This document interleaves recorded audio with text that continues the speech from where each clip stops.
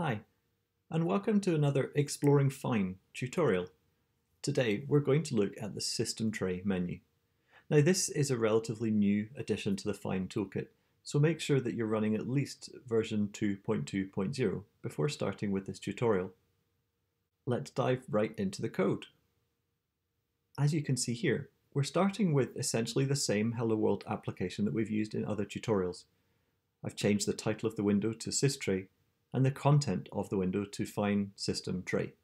Nothing particularly imaginative here, but we can see how easy it is to add the system tray to an existing application. Because this functionality is only available for desktop applications, we first need to make sure that the application is in fact running on a desktop computer. To do this, we check that the app instance is of type desktop app. We can do that with a simple type assertion.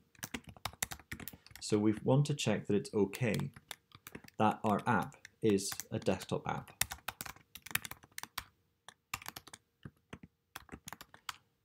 And so this code will execute if it is in fact running on a desktop, and we've been able to capture the desk variable.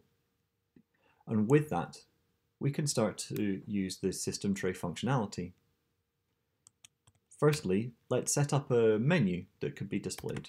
I'll just call it M.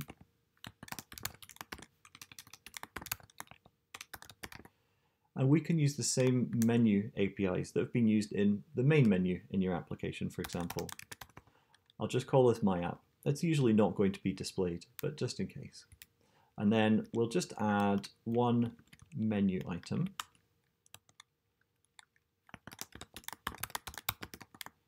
A new menu item. We'll call it show.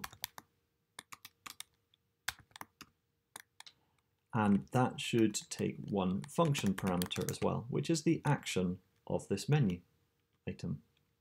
This code will simply log that it is actioned. So we'll print line, or just say tapped show. That is our function.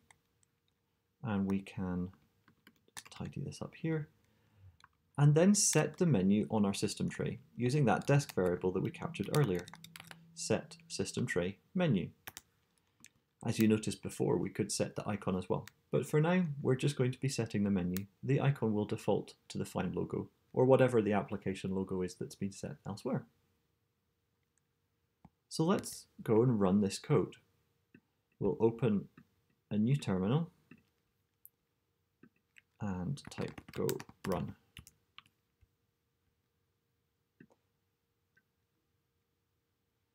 And you can see our application has appeared as we would expect, but also a system tray icon with the menu and show. When we tap it, that is going to execute. And you'll see there's a quit item there, which we can tap to exit the application. Also, we can close this window, and as you'll see, the icon has disappeared, and that's because a Fyne application will normally close if you close all of its windows. Now we can actually make an improvement on that by using set Close Intercept. So now that we've set up our window, we can set Close Intercept, and this just takes a little function that will execute each time somebody tries to close a window. And what we want to do is to hide the window instead of closing it. And that means that the application won't quit because the window is still there.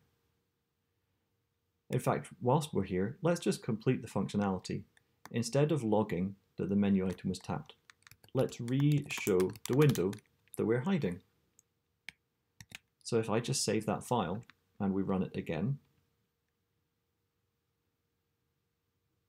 you can see the application has appeared like before, but if I close the window, the tray icon is still available.